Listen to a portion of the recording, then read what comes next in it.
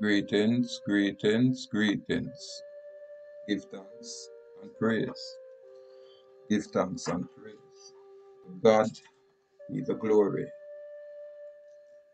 God be the glory. God be the glory. Give thanks and praise. Declaration of freedom. Free dominion. Free domain. Freedom. We the free people of the Awa Indian nation in America offer the following declaration of freedom. This is an update to the July 4th, 1776 Declaration of Independence of the 13 colonies, as derived from the Great Law of Peace, or Ancient Constitution. Preamble. We hold these truths to be self-evident, that all men and women are created equal, that they are endowed by nature with certain unalienable unalienable rights, which among these are life, liberty, and the pursuit of happiness in the form of owning property. That to secure these rights, governments are instituted among men and women, deriving their just powers from the consent of the governed. In other words, you can only be governed only by your consent. That whenever any form of government becomes destructive to these ends, it is the right of the people to alter or to abolish it and to institute a new government, laying its foundation on such principles and organizing its powers in such form as to them shall seem most likely to affect their safety and happiness. This is why we choose to be self-governed. Yeah, man. We have a duty to exercise our right to self-identification. We also have a duty to exercise our right to self-determination. That is our right. These rights didn't derive from man, it's from nature, the creator of nature. Most people call God. So we do give thanks. Plain statement. Prudence indeed will dictate that governments long established should not be changed for light or transient causes, and accordingly, all experiences has shown that man, woman, and offspring are more disposed to suffer, are more disposed to suffer, while evils are sufferable, than to right themselves by abolishing the forms to which they are accustomed. But when a long strain of abuse and usurpation, pursuing invariably the same object, evince a device to reduce them under absolute despotism, it is a right, it is their duty to throw off such government and to provide new guards to their future security. Such has been the patient sufferance of those living under dictatorship of whatever form, and the history of the world's present dictatorship is a history of repeated injuries, and usurpations, all having in direct object the establishment of an absolute tyranny over their people. Prove this. Let facts be submitted across the earth to a candid world. Dictatorships subject their people to 1. Laws without assent, the most wholesome and necessary for the public good. 2. The obstruction of justice by refusing their assent to laws for establishing independent judiciary powers. 3. Prison without trial by jury. 4. Their will alone for the tenure of their offices and the amount and payment of their salaries. 5. Taxation without their consent. 6. Numerous officers and officials to harass them, eat out their substance, and loot their possessions. 7. The expropriation of their commerce, products, and monies for personal use. 8. Corruption so vast that bribing officials and officers is the only way to get anything done. 9.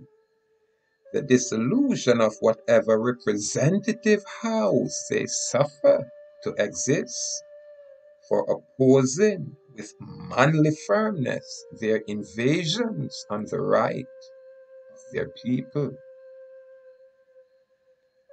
10. Death by the bullet, sword, and tank treads for only demonstrating their rights to be heard, freedom of speech. The worst of these dictatorships subjects their people to 1. Mass impoverishment, famine, and early death. 2. A border-to-border forced labor, concentration camp, or re-education camp. 3. Internal and foreign deportations and mass migration that deprive them of their homes, villages, communities, and roots. Yeah, man, if you're there up on the mainland and you don't know you're American, what you call our Indian, and you tell the people them say you're Jamaican, then them are going to deport you back to that corporate Jamaica federal area. But the moment you tell them you're American, number one, them not have no jurisdiction, so them can't deport you from your own land. America include all the islands. That's what is called America. It's an archipelago. Yeah, man. Number 4, kidnapping, torture, rape, genocide, democide, and demoslaughter. 5, rule by fear. 6, the death and destruction of aggressive and imperial wars without the people's assent. Conclusion.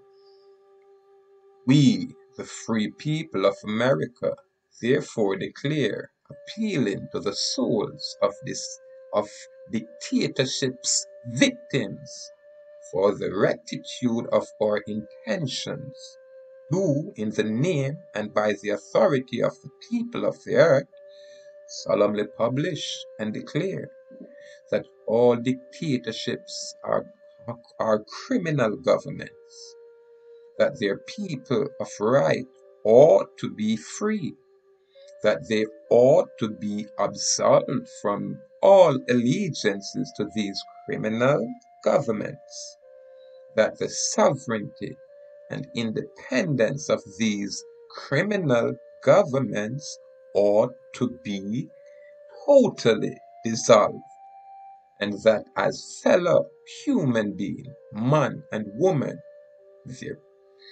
their people ought to have the full power of full power to speak their mind, the full power to follow their own religion, the full power to peaceably assemble, the full power to establish commerce, the full power to elect their representative if they so choose, and the full power to do all other acts and things that free people may of right do.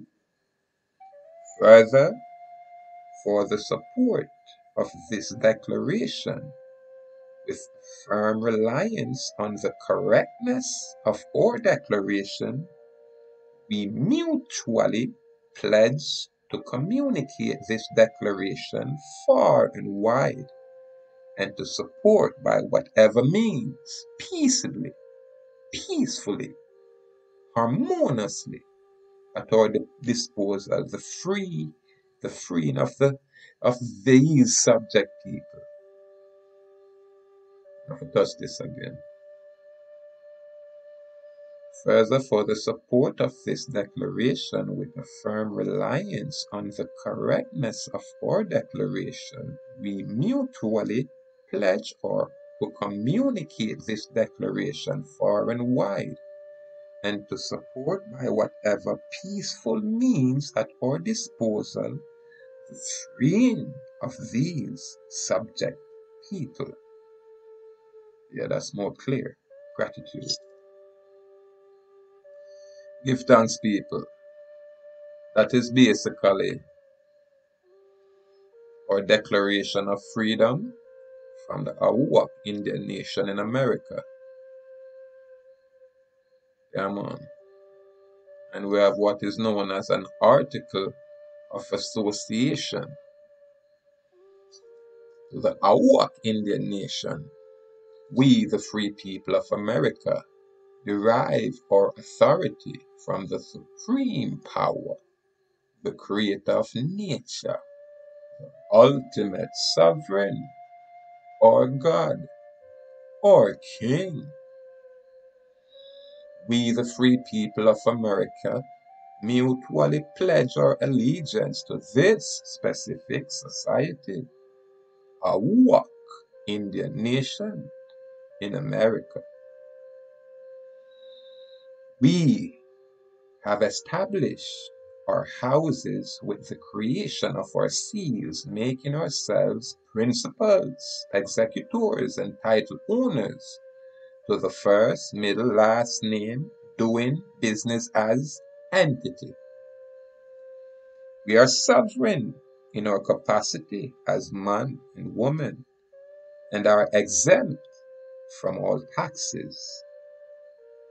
We now endorse this document with an autograph along with our red thumbprint representing the office of man, and our house seal representing the authority of man.